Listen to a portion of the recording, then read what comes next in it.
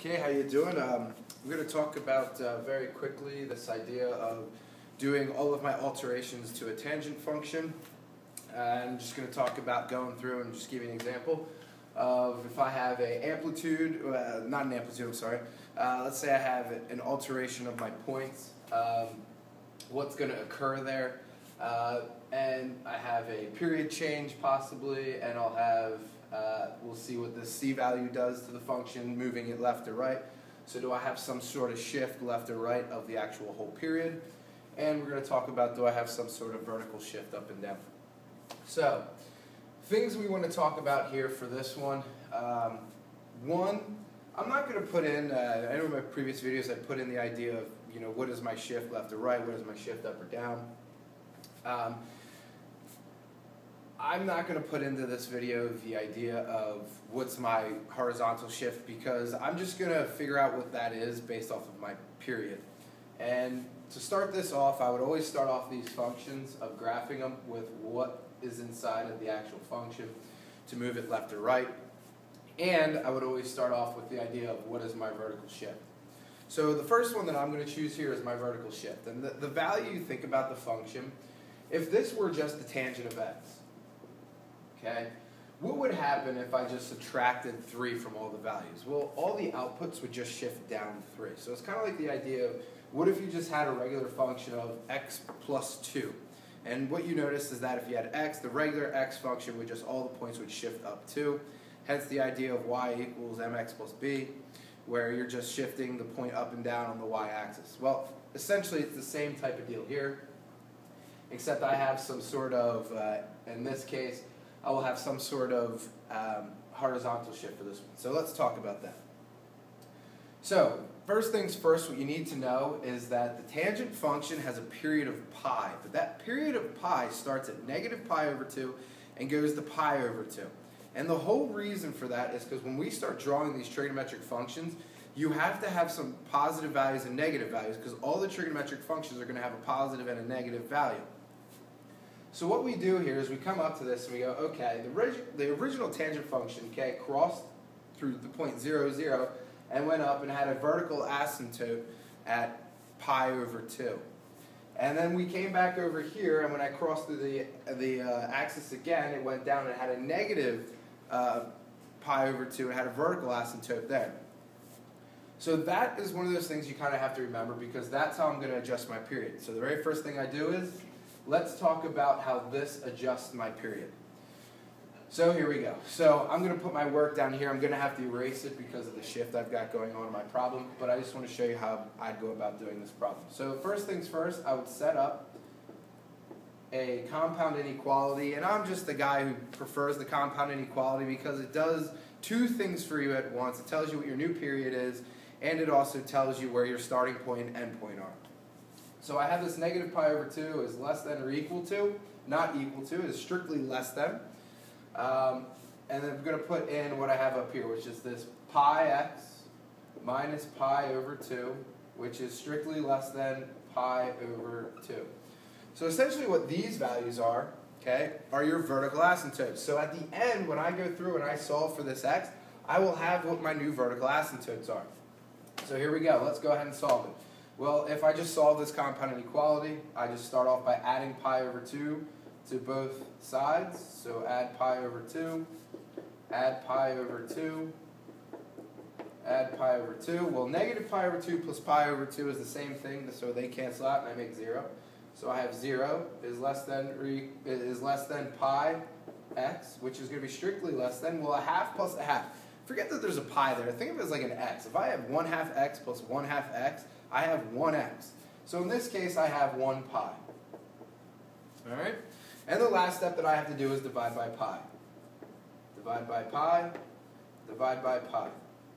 And what I get now for my new period for this one, or what's going to happen, is that I'm going to have 0 is less than or equal to x, which is less than, sorry, not equal to, I keep saying that, is less than 1. So what I have here now is that I've got this new period of x being greater than 0 and x being less than 1. And that right there is everything I need to know for my new period for when I go to graph. So My period up here, I'm going to say, is going to go from 0 less than x, which is less than 1. My interval steps, okay? So you take the whole period, and you figure out what is the total distance my period goes, and then you divide that interval into 4. So my interval up here, if I figure out the whole distance that this period goes, so I'm just going to take the end point, subtract the beginning point. So what is 1 minus 0? It's 1. We divide it by 4 to figure out to my next critical value. So 1 divided by 4 is 1/4. So my interval steps that I'm just going to use here are all going to be 1/4, a length of 1/4. My asymptotes. So my asymptotes for this one are going to be the end point and the beginning point of my new period. So the asymptotes are at 0 and are at +1, and these are the vertical asymptotes. And then my critical values. So my critical values are now just going to be my interval steps. So 0 plus 1/4 is 1/4, okay? 1/4 plus 1/4 is 1/2, and then 1/2 plus 1/4 is 3/4, and then I'd be back to my vertical asymptote. So here's my critical values that I'm going to help me plot my points on my graph. So I hope that you can see how to evolve this. Just by doing this, this compound inequality, I was able to put all of this information up here, and I'll now be able to graph based off of the knowing that this, how does this alter my point shift up and down, and then this part here, what does it do to my axis? So the last couple things I'm going to put in here, okay, I'm going to put in this idea that I'm going to have a vertical shift, okay, so I'm going to have a vert shift, and I'm going to go down 3 because it's a negative. All right, and the last thing I'm going to do is that from my new axis, my critical values are all going to be in up 3 from it, okay, so up 3. So let's go through and show you. So because there's going to be some vertical asymptotes that I'm going to show the dashed line, I'm going to draw on my axis here, my new axis, which is just the shift. So basically I'm just taking the original axis that's centered around this x-axis, and I'm just going to shift it down 3. I'll draw it in red. So my vertical shift is down 3, so I'm just taking this axis up, putting it down here. So I'm just going to use it for me to help me graph. So here we go. So I hope you can see that in red there. The next thing I'm going to do is now I'm going to come in here and I'm going to talk about my period, which goes from 0 to 1.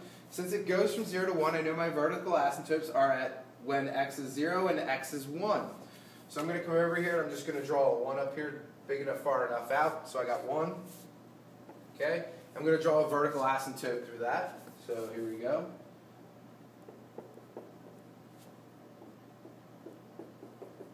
So there's my vertical asymptotes. I'm just going through my information now to help me solve it. My interval tells me how much it is from each step. So if I start at 0 and I go 1/4, okay, I'm at 1/4. And I'm going to mark it on the new axis. I'm not going to mark it on the old because this is the one that I'm going to use to help me plot my points. So I'm going to go 1/4. So 1/4, and then another 1/4. So what I've got here is 1/4, 1/2, 3/4. Okay? Now this is the part where it all requires just remembering the pattern of the trigonometric function of tangent. And remember, tangent doesn't have any amplitude. Its actual amplitude is negative infinity to positive infinity because it's going to go forever and ever and up. But we need to think about the critical values that it had. Originally, at pi over 4, the output was 1. So my pi over 4 is now my new 3 pi over 4. My 0 is now my new pi over 2. So when I divide it into 4, just remember the middle value is always the part where you start your function on the new kind of axis you've drawn. So there's that point.